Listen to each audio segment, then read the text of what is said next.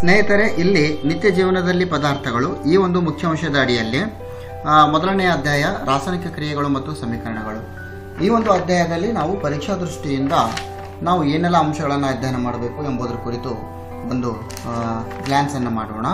ಈ ಒಂದು ರಾಸಾಯನಿಕ ಸಮೀಕರಣ ಮತ್ತು ರಾಸಾಯನಿಕ ಕ್ರಿಯೆಗಳಲ್ಲಿ ನಾವು ರಾಸಾಯನಿಕ ಕ್ರಿಯೆಯ ವ್ಯಾಖ್ಯೆಯನ್ನು ನೋಡುವಂಥದ್ದು ಹಾಗೂ ರಾಸಾಯನಿಕ ಕ್ರಿಯೆ ಏನನ್ನ ಒಳಗೊಂಡಿದೆ ಅಂದರೆ ಇಲ್ಲಿ ಸ್ಥಿತಿಯ ಬದಲಾವಣೆ ಆಗಿರಬಹುದು, ಬಣ್ಣ ಆಗಿರಬಹುದು, ತಾಪಮಾನ ಆಗಿರಬಹುದು, ಅನಿಲ ಬಿಡುಗಡೆ, ಈ ಒಂದು ಅಂಶಗಳನ್ನು ನಾವು ಗಮನಿಸಬೇಕು. ಹಾಗೂ ಪ್ರತಿಯೊಂದು ಅಂಶಕ್ಕೆ ನಾವು ಒಂದೊಂದು ಉದಾಹರಣೆಯನ್ನು ನಾವು ಇಲ್ಲಿ ಪರ್ಫೆಕ್ಟನ್ನು ಮಾಡುವಂಥದ್ದು. ಮುಂದುವರೆದಂತೆ ಸ್ನೇಹಿತರೆ, ಇಲ್ಲಿ ರಾಸಾಯನಿಕ ಸಮೀಕರಣವನ್ನು ಸರಿದೂಗಿಸುವಂಥದ್ದು, ಕೆಮಿಕಲ್ ರಿಯಾಕ್ಷನನ್ನು ಬ್ಯಾಲೆನ್ಸ್ ಮಾಡುವಂತಹ ಪ್ರಾಕ್ಟೀಸನ್ನು ನಾವು ಇಲ್ಲಿ ಮಾಡಬೇಕು. ಮುಂದುವರೆದಂತೆ ರಾಸಾಯನಿಕ ಕ್ರಿಯೆಗಳ ಪ್ರಕಾರಗಳು. ಇಲ್ಲಿ ಒಟ್ಟು ರಾಸಾಯನಿಕ ಕ್ರಿಯೆಗಳನ್ನು ಒಟ್ಟು 4 ಪ್ರಕಾರಗಳನ್ನಾಗಿ ನಾವಿಲ್ಲಿ ಮಾಡ್ತೀವಿ. ಒಂದನೇದು ರಾಸಾಯನಿಕ ಸಂಯೋಗ ಕ್ರಿಯೆ. ಇಲ್ಲಿ ರಾಸಾಯನಿಕ ಸಂಯೋಗ ಕ್ರಿಯೆಯಲ್ಲಿ 2 ಅಥವಾ 2ಕ್ಕಿಂತ ಹೆಚ್ಚು ರಿಯಾಕ್ಟೆಂಟ್ಗಳು ಸಂಯೋಗ ಹೊಂದಿ ಒಂದು ಪ್ರಾಡಕ್ಟ್ ಆಗಿ ಕನ್ವರ್ಟ್ ಆಗುತ್ತೆ. ಇದನ್ನು ರಾಸಾಯನಿಕ ಸಂಯೋಗ ಕ್ರಿಯೆ ಎಂದು ನಾವು ಕರಿತೀವಿ. ಉದಾಹರಣೆಗೆ ಇಲ್ಲಿ ಒಂದು ಕಾರ್ಬನ್ ಆಮ್ಲಜನಕದೊಂದಿಗೆ ಸಂಯೋಗ ಹೊಂದಾಗ ಇಲ್ಲಿ ಕಾರ್ಬನ್ ಡೈಆಕ್ಸೈಡ್ ಆಗುತ್ತೆ. ಇದು ಒಂದು ರಾಸಾಯನಿಕ ಸಂಯೋಗ ಕ್ರಿಯೆಗೆ ಉದಾಹರಣೆ. ಸ್ನೇಹಿತರೆ, ನಾವು ಇಲ್ಲಿ ಗಮನಿಸಬೇಕಾಗಿರುವಂಥದ್ದು ಪ್ರತಿಯೊಂದು ಪ್ರಕಾರಗಳನ್ನು ನಾವು ವ್ಯಾಖ್ಯಾನ ಮಾಡುವಾಗ ಅಥವಾ ಪರ್ಫೆಕ್ಟನ್ನು ಮಾಡುವಾಗ ನಾವು ಒಂದು ರಿಯಾಕ್ಷನ್ನ ಎಕ್ಸಾಂಪಲನ್ನಾಗಿ ನಾವು ಪ್ರಾಕ್ಟೀಸ್ ಮಾಡಬೇಕು. ಎರಡನೇದು ರಾಸಾಯನಿಕ ವಿಭಜನೆ ಕ್ರಿಯೆ. ಸ್ನೇಹಿತರೆ, ಇಲ್ಲಿ ರಾಸಾಯನಿಕ ವಿಭಜನೆ ಕ್ರಿಯೆಯಲ್ಲಿ ಒಂದು ರಿಯಾಕ್ಟೆಂಟ್ ವಿಭಜನೆ ಹೊಂದಿ 2 ಅಥವಾ 2ಕ್ಕಿಂತ ಹೆಚ್ಚು ಪ್ರಾಡಕ್ಟ್ಗಳಾಗಿ ಫಾರ್ಮೇಷನ್ ಆಗುತ್ತೆ. ಇದನ್ನು ರಾಸಾಯನಿಕ ವಿಭಜನೆ ಅಂತ ನಾವು ಇಲ್ಲಿ ಕರಿತೀವಿ. ಉದಾಹರಣೆಗೆ ಈ ಒಂದು ರಾಸಾಯನಿಕ ವಿಭಜನೆ ಪ್ರಕ್ರಿಯೆ ಆಗಬೇಕಾದ್ರೆ ಉಷ್ಣತೆಯ ಪ್ರಭಾವದಿಂದ ಆಗಬಹುದು, ವಿದ್ಯುತ್ ಪ್ರವಾಹದ ಪ್ರಭಾವದಿಂದ ಆಗಬಹುದು, ಅಥವಾ ಫೋಟೋಲಿಸಿಸ್ ಅಂದರೆ ಇಲ್ಲಿ ಸೂರ್ಯನ ಬೆಳಕಿನ ಒಂದು ಪ್ರಭಾವದಿಂದ ಆಗಬಹುದು.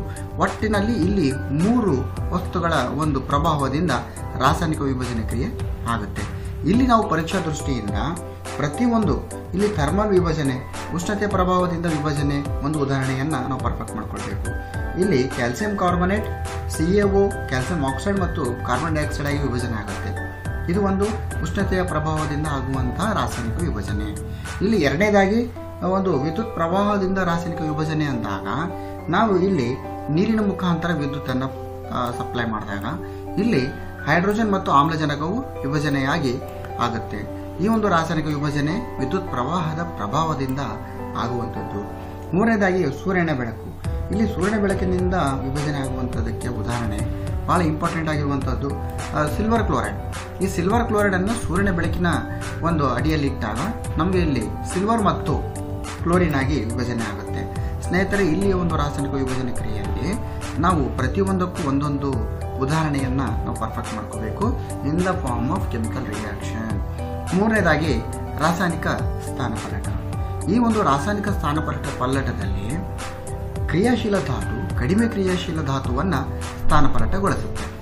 ಉದಾಹರಣೆಗೆ ನಾವು ನೋಡಬೇಕಾದಾಗ Fe + CuSO4, FeSO4 ಮತ್ತು Cu ಆಗಿ ಒಂದು ಪ್ರಾಡಕ್ಟ್ಗಳು ಸಿಗುತ್ತೆ. ಇಲ್ಲಿ ಕಬ್ಬಿಣವು ಅತ್ಯಂತ ಕ್ರಿಯಾಶೀಲವಾಗಿರುವಂತಹ ಒಂದು ಧಾತು. ಇದು ಕಡಿಮೆ ಕ್ರಿಯಾಶೀಲವಾಗಿರುವಂತಹ ಕಾಪರ್ ಅನ್ನು ಡಿಸ್ಪ್ಲೇಸ್ಮೆಂಟ್ ಮಾಡುತ್ತೆ. ಇದನ್ನು ನಾವು ರಾಸಾಯನಿಕ ಸ್ಥಾನಪಲ್ಲಟಕ್ಕೆ ಉದಾಹರಣೆ ಕೊಡಬಹುದು. ಇನ್ನು ಮುಂದುವರೆದಂತೆ ರಾಸಾಯನಿಕ ದ್ವಿಸ್ಥಾನಪಲ್ಲಟ. ಇಲ್ಲಿ ಪರಸ್ಪರ ವಿನಿಮಯದಿಂದ ಆಗುವಂತಹ ಪ್ರಕ್ರಿಯೆ. ಈ ಒಂದು ರಾಸಾಯನಿಕ ದ್ವಿಸ್ಥಾನಪಲ್ಲಟಕ್ಕೆ ನಾವು ಉದಾಹರಣೆಯನ್ನು ನೋಡಿದಾಗ ಒಂದು ಸೋಡಿಯಂ ಸಲ್ಫೇಟ್ ಬೇರಿಯಂ ಕ್ಲೋರೈಡ್ ಜೊತೆ ರಾಸಾಯನಿಕ ಕ್ರಿಯೆಗೆ ಒಳಪಟ್ಟಾಗ ನಮಗೆ ಬೇರಿಯಂ ಸಲ್ಫೇಟ್ ಮತ್ತು ಸೋಡಿಯಂ ಕ್ಲೋರೈಡ್ ಪ್ರಾಡಕ್ಟ್ ಆಗಿ ನಮಗೆ ದೊರೆಯುತ್ತೆ. ಇಲ್ಲಿ ಪರಸ್ಪರ ವಿನಿಮಯ ಕ್ರಿಯೆಯಿಂದ ಸ್ಥಾನಪಲ್ಲಟಗೊಳ್ಳುವಂತಹ ಒಂದು ಉದಾಹರಣೆ ಸಿಗುತ್ತೆ. ಸ್ನೇಹಿತರೆ, ಇಲ್ಲಿ ನಾವು ರಾಸಾಯನಿಕ ಕ್ರಿಯೆಗಳಲ್ಲಿ ಈ 4 ರಾಸಾಯನಿಕ ಕ್ರಿಯೆಗಳನ್ನು ನಾವು ವ್ಯಾಖ್ಯೆಗಳನ್ನು ಪರ್ಫೆಕ್ಟ್ ಮಾಡಬೇಕು. ಜೊತೆಯಲ್ಲಿ ಪ್ರತಿಯೊಂದಕ್ಕೂ ಕೂಡ ಒಂದೊಂದು ಕೆಮಿಕಲ್ ರಿಯಾಕ್ಷನನ್ನು ಆಸ್ ಎ ಎಕ್ಸಾಂಪಲ್ ಆಗಿ ಪರ್ಫೆಕ್ಟನ್ನು ಮಾಡಿಕೊಳ್ಳುವಂಥದ್ದು ಪರೀಕ್ಷಾ ದೃಷ್ಟಿಯಿಂದ ಅತ್ಯಂತ ಪ್ರಮುಖವಾದಂಥದ್ದು. ಇನ್ನು ಮುಂದುವರೆದಂತೆ ಸ್ನೇಹಿತರೆ, ಉತ್ಕರ್ಷಣ ಹಾಗೂ ಅಪಕರ್ಷಣ. ಇಲ್ಲಿ ಆಕ್ಸಿಡೇಷನ್ ಮತ್ತು ರಿಡಕ್ಷನ್ ಆಗುತ್ತೆ. ಇಲ್ಲಿ ಆಕ್ಸಿಡೇಷನ್ನಲ್ಲಿ ಏನಾಗುತ್ತೆ ಅಂದರೆ ವಸ್ತುವಿಗೆ ಆಮ್ಲಜನಕವನ್ನು ಸೇರಿಸುವುದು ಅಥವಾ ಜಲಜನಕವನ್ನು ವಸ್ತುವಿನಿಂದ ಬೇರ್ಪಡಿಸುವಂಥದ್ದು. ಇದು ಒಂದು ಉದಾಹರಣೆಯನ್ನು ಕೊಡಬೇಕಾದಾಗ ಕಾಪರ್ಗೆ ತಾಮ್ರಕ್ಕೆ ಆಮ್ಲಜನಕವನ್ನು ಸೇರಿಸಿದಾಗ ಇಲ್ಲಿ ಏನಾಗುತ್ತೆ, ಆಕ್ಸಿಡೇಷನ್ ಆಗುತ್ತೆ. ಇದು ಒಂದು ಉದಾಹರಣೆಯನ್ನು ನಾವು ಮಾಡ್ಕೋಬೇಕು. ಇಲ್ಲಿ 2Cu + O2 = 2CuO ಆಗುತ್ತೆ ಪ್ರಾಡಕ್ಟ್.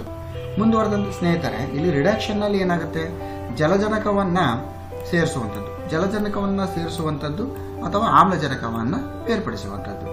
ಇಲ್ಲಿ ಉದಾಹರಣೆಗೆ ಕಾಪರ್ ಆಕ್ಸೈಡ್ ಒಂದಿಗೆ ಹೈಡ್ರೋಜನ್ ಗ್ಯಾಸ್ ಅನ್ನು ನಾವು ಸೇರಿಸಿದಾಗ ಆಸ್ ಎ ಪ್ರಾಡಕ್ಟ್ ನಾವು ತಾಮ್ರ ಮತ್ತು ನೀರನ್ನು ಪಡಿತೀವಿ. ಇದೊಂದು ರಿಡಕ್ಷನ್ಗೆ ಒಂದು ಎಕ್ಸಾಂಪಲ್ ಆಗುತ್ತೆ. ಇನ್ನು ಪರೀಕ್ಷಾ ದೃಷ್ಟಿಯಿಂದ ನೋಡಬೇಕಾದಾಗ ಮತ್ತೊಂದು ಪ್ರಮುಖವಾದ ಪಾಯಿಂಟ್ ಅನ್ನು ನಾವಿಲ್ಲಿ ಕಾಣ್ತೀವಿ. ಅದೇನಂದ್ರೆ ಒಂದು ದಿನನಿತ್ಯ ಜೀವನದಲ್ಲಿ ಆಕ್ಸಿಡೇಷನ್ ಪರಿಣಾಮ. ಇಲ್ಲಿ ಒಂದು ಕೊರೆಯುವಿಕೆ ಬರುತ್ತೆ, ಕೊರಿಸನ್. ಇಲ್ಲಿ ಲೋಹವನ್ನ ತೇವ, ಗಾಳಿ, ನೀರು, ಆಮ್ಲಕ್ಕೆ ತೆರೆದಿಟ್ಟಾಗ ಆಕ್ಸೈಡ್ ಪದರ ರೂಪುಗೊಳ್ಳುತ್ತದೆ. ಇದನ್ನು ಕೊರೆಯುವಿಕೆ ನಾವು ಅಂದು ಕರಿತೀವಿ. ಇದರಿಂದ ಏನಾಗುತ್ತೆ ಅಂದರೆ ಲೋಹ ದುರ್ಬಲ ಆಗುತ್ತದೆ.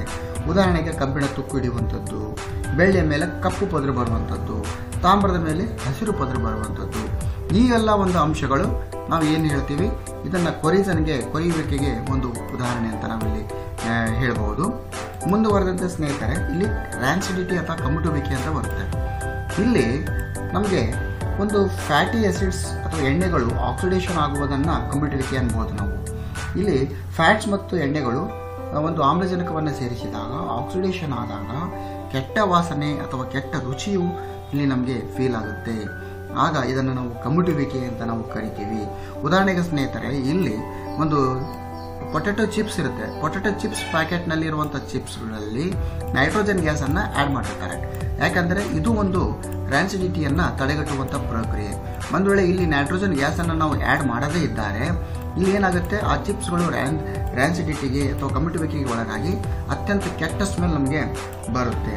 ಈ ಒಂದು ಅಪ್ಲೈಡ್ ರೀತಿಯ ಒಂದು ಪ್ರಶ್ನೆ ಕೂಡ ಇಲ್ಲಿ ಕೇಳಬಹುದು. ಅಂದರೆ ಫುಡ್ ಪ್ಯಾಕೆಟ್ಸ್ನಲ್ಲಿ ನೈಟ್ರೋಜನ್ ಗ್ಯಾಸನ್ನು ಯಾಕೆ ಆ್ಯಡ್ ಮಾಡ್ತಾರೆ ಎಂಬ ಪ್ರಶ್ನೆ ಕೂಡ ಪರೀಕ್ಷೆಯ ದೃಷ್ಟಿಯಿಂದ ಕೇಳುವಂಥದ್ದು. ಮುಂದೆ ಸ್ನೇಹಿತರೆ, ಈ ಒಂದು ಉಷ್ಣತೆಯ ಆಧಾರದ ಮೇಲೆ ರಾಸಾಯನಿಕ ಕ್ರಿಯೆಗಳ ವಿಧಗಳನ್ನು ನಾವು ನೋಡ್ತೀವಿ. ಒಂದು ಎಕ್ಸೋಥರ್ಮಿಕ್ ಇದೆ, ಮತ್ತೊಂದು ಎಂಡೋಥರ್ಮಿಕ್ ರಿಯಾಕ್ಷನ್. ಇಲ್ಲಿ ಎಕ್ಸೋಥರ್ಮಿಕ್ ರಿಯಾಕ್ಷನ್ನಲ್ಲಿ ಒಂದು ಉಷ್ಣತೆ ಬಿಡುಗಡೆ ಆಗುತ್ತೆ. ಎಂಡೋಥರ್ಮಿಕ್ ರಿಯಾಕ್ಷನ್ನಲ್ಲಿ ಉಷ್ಣತೆಯನ್ನು ಹೀರಿಕೊಳ್ಳಲಾಗುತ್ತೆ. ಇಲ್ಲಿ ಉದಾಹರಣೆಗಳನ್ನು ನಾವು ಪರ್ಫೆಕ್ಟನ್ನು ಮಾಡಬೇಕು. ಇಷ್ಟೊಂದು ಈ ಒಂದು ಪಾಠದಲ್ಲಿ ಬರುವಂಥ ಪ್ರಮುಖ ಅಂಶಗಳು. ಇದನ್ನು ಹೊರತುಪಡಿಸಿ ತಾವಿಲ್ಲಿ ಗಮನಿಸ್ತಾ ಇದ್ದೀರಿ, ಇಲ್ಲಿ ಪ್ರಯೋಗ ಆಧಾರಿತ ಕೆಲವೊಂದು ಪ್ರಶ್ನೆಗಳು ಇಲ್ಲಿ ಬರಬಹುದು. ಅಂದರೆ ಇಲ್ಲಿ ಮೆಗ್ನೀಷಿಯಂ ಗಾಳಿಯಲ್ಲಿ ಉಳಿಸುವುದು, ಸತುವಿನ ಮೇಲೆ ಸಲ್ಫ್ಯೂರಿಕ್ ಆಮ್ಲದ ವರ್ತನೆ, ಹಾಗೂ ನೀರು ಮತ್ತು ಕ್ಯಾಲ್ಸಿಯಂ ಆಕ್ಸೈಡಿನ ವರ್ತನೆ, ಫೆರಸ್ ಸಲ್ಫೈಡ್ ಕಾಸುವಿಕೆ, ಸೀಸದ ನೈಟ್ರೇಟ್ ಕಾಸುವಿಕೆ, ನೀರಿನ ವಿದ್ಯುತ್ ವಿಭಜನೆ, ಇಲ್ಲಿ ಬೆಳ್ಳಿಯ ಕ್ಲೋರೈಡ್ ಫ್ಲೂಯಿಡ್ನಲ್ಲಿ ಬರುವಂಥದ್ದು. ಸ್ನೇಹಿತರೆ, ಇಲ್ಲಿ ಚಾಪ್ಟರ್ 1ಕ್ಕೆ ಸಂಬಂಧಿಸಿದಂತೆ ಕೆಲವೊಂದು ಪ್ರಯೋಗ ಆಧಾರಿತವಾದ ಪ್ರಶ್ನೆಗಳನ್ನು ಕೂಡ ಇಲ್ಲಿ ಕೇಳಬಹುದು. ಸೊ ಈ ಒಂದು ಪಟ್ಟಿಯಲ್ಲಿ ಕೊಟ್ಟಿರುವಂತಹ ಕೆಲವೊಂದು ಪ್ರಯೋಗ ಆಧಾರಿತವಾದ ಪ್ರಶ್ನೆಗಳನ್ನು ಪ್ರಾಕ್ಟೀಸ್ ಮಾಡೋದರ ಮುಖಾಂತರ ಈ ಅಧ್ಯಾಯಕ್ಕೆ ಸಂಬಂಧಿಸಿದಂತೆ ನಾವು ಸಂಪೂರ್ಣವಾದ ಅಂಕಗಳನ್ನು ಪರೀಕ್ಷೆಯಲ್ಲಿ ಅತ್ಯಂತ ಯಶಸ್ವಿಯಾಗಿ ನಾವು ಫೇಸ್ ಮಾಡಬಹುದು.